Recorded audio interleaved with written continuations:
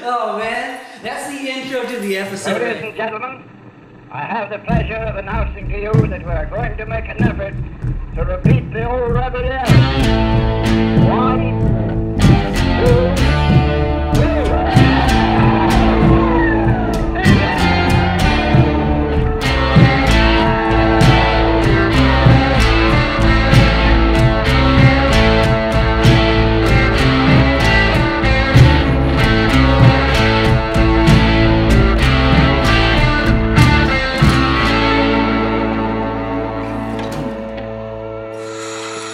Take it, Ryan. No. I'm Ryan Hoover with Cimarron's Big Guns, and I'm here with Jamie and Bryce, who are going to learn everything about me. Oh, shucks. All right. Let's start from the very beginning, maybe. Like, what inspired you to get into gunsmithing? Well, when I was a kid, there was a guy in our church, my dad was a preacher at the time, who kind of took me under his wing and taught me how to hunt and shot a squirrel in my backyard with a pellet gun in Terrytown in Austin, ritzy neighborhood. And he came over and showed me how to gut it on the back porch and turn it into meal on the barbecue pit. And so that he got me into shooting and whatnot. And so I just kind of started, reading guns and ammo, hunting magazines, and I really developed like the idea of combining the engineering behind it and the art involved in it. Right on. So, if you want to be a gunsmith, what's the first step? Well, I always tell people I started taking guns apart at 15 and started getting them back together at 18. So, it's actually, there are several ways to do it these days. There are some online courses, and it largely depends on what kind of learner you are. Like, if you're a visual learner and you can learn by a video, there's some great video courses you can take. If you have to have someone mentor you and stand over you, then go to a school. But I think there are 5 or 6 different schools across the country in Oklahoma, Colorado, California, Arizona, and North Carolina. And those are just traditional, in the classroom. That's how you learn gunsmithing. Another great way, but it's more difficult because you have to find the right personality, is to get a mentor or an apprentice for a gunsmith. Most gunsmiths, there are... When I started gunsmithing, I think it's grown since, but it had dwindled down to there were only 1,700 general gunsmiths in the entire country. Wow. So people are like, why does it take you so long? Because there's not a lot of us. Yeah. So it's hard. It's always been difficult for me to take on an apprentice because I'm so busy. Mm-hmm. However, I love teaching, so I've done that periodically throughout my career as well. Right. I'd like to point out that Ryan's doing us a huge favor by doing this because he is incredibly busy all the time, and this is taking him out of the game. As you see, his assistant, Ryan Dose, is working really hard back there. All right, so maybe we're jumping ahead. How did you become involved with Cimarron? So I opened my company in 2007, and I was working out of my garage. I wasn't married yet, so that's why that worked. But Mike, the owner of Cimarron, saw my ad in the paper, and he talked to someone else who was working there and said, call this guy and see what he's about. So I was actually waiting tables at a restaurant as a supplement to my business at the time, and he called me and said, hey, I want to come see your shop and talk to you about things. And he came, he saw that I was capable. Then I went to Cimarron, met with Mike.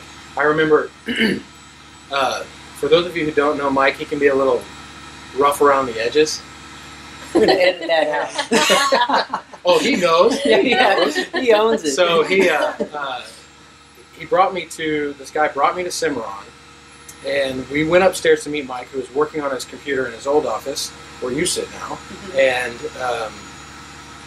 he said, Mike, Ryan's here. You want to talk to him, or do you want him to work on a gun first? And Mike's like, work on guns! So I went downstairs, I fixed a couple of guns for him, just, to show that I could, and then we went upstairs and talked about, what he wanted from us, the problems that he had had in the past with other services that he had used, and how we could help him solve that.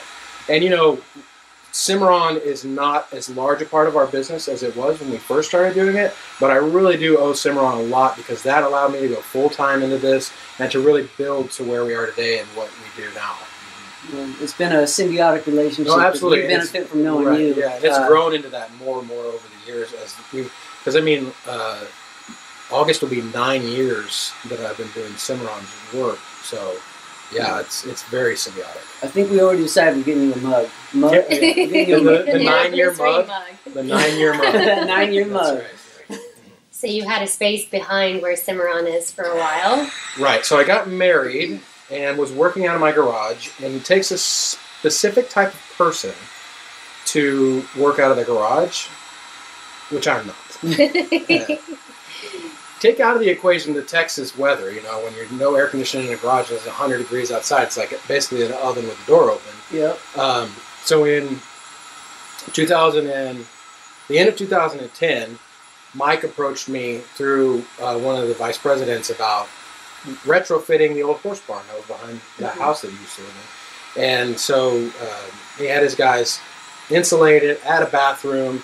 It's I think it's 475 square feet or 500 square feet, something like that. It's not big, but it was a step up from the garage. There's a little more space in the garage, but it had an air conditioner. Yeah. You know? So what's like the hardest gun you've ever had to work on? What's a big challenge for you? Well, it's several different challenges I can think of over the years that have been. A lot of it's just because I'm learning. You know, I have the philosophy of gunsmithing is a skill set. I mean, it's truly a set of skills that are so varied. But once you have the foundation of them, it applies to almost every type of gun. So that's why I say learning, not like, oh, I'm going to figure out how to do this and practice on somebody else's gun, but applying the skills and tweaking them to that specific project has been difficult. So the one that comes up to my mind is this guy brought me a rifle that he had another company put the barrel on and flued it and the barreled action was really accurate. And he brought me a stock blank, and he had paid $1,000 for the blank. It was beautiful wood,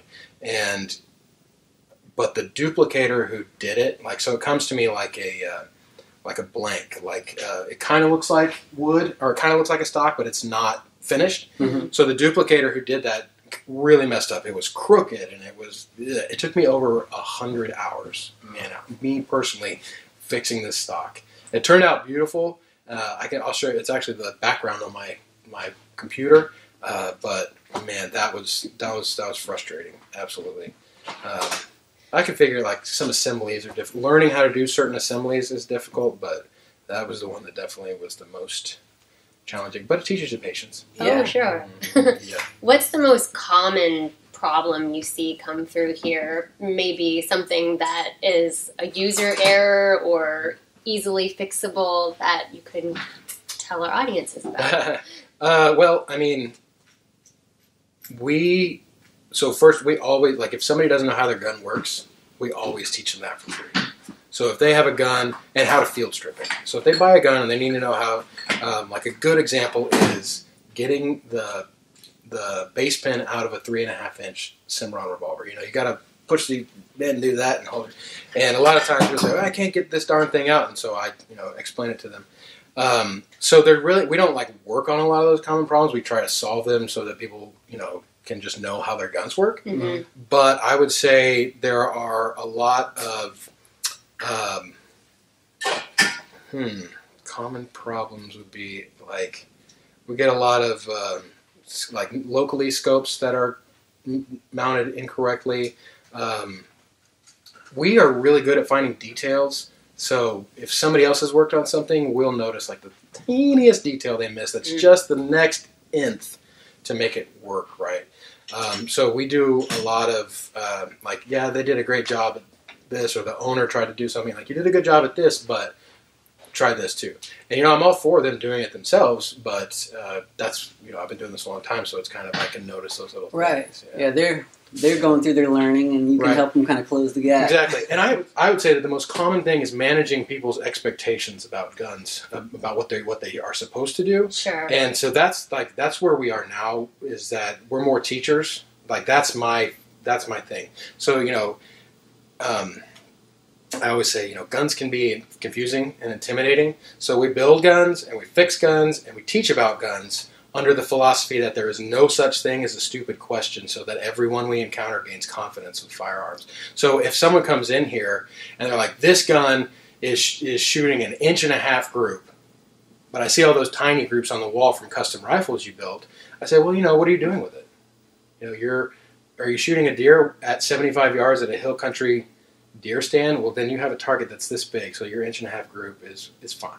Yeah. Right? And you don't need to spend all these hundreds of dollars to get that down. Or, fixed-sighted revolvers are a big one too. Mm-hmm. They're never designed to shoot a fly off a fence post at 100 yards. It's been done. There are people that have been doing it, but they were a lot better shots using a lot more high-end custom-built revolvers specific for that purpose than the normal everyday gun. Yeah. And, especially that kind of gun is a close-range weapon anyway. And so managing expectations about that's been one that we've been dealing with a lot lately, is managing expectations about fixed-sighted guns and how accurate they should be, point of aim and all that stuff. Speaking of teaching, I know that you do some community classes sometimes. Yeah, so that's, like I said, that's where we're going now, is that I love teaching. I was a trainer in the Navy. I was a gunner's mate, but I was a tactical instructor, and basically taught everybody on my ship how to use guns. I taught them how to shoot, and I took them through the course of fire, and that's where I'm going now. I love teaching. I love teaching, because what I want to do is take, the first class I offer is called Safe Moms, and SAFE stands for Super Awesome Firearms Expert. And so the reason behind that class is I knew a lot of ladies who, through my wife, we have 2 small kids, play dates, so sometimes a woman will go over to another woman's house for their kids to play. Someone's a gun guy, someone's not a gun guy or gun gal, whatever. So we were teaching them how guns work, how to make any gun safe, and how to talk to your kids about guns. And it really boils down to the fact that we sell confidence, over everything. Mm-hmm. So I want you to be confident that your gun's going to work if I've worked on it. I want you to be confident that you're going to be able to use it at a competition or a hunt. I want you to be confident that you will be able to keep yourself and your loved ones safe around guns. I want you to gain the physical confidence that knowing how to use a gun can bring.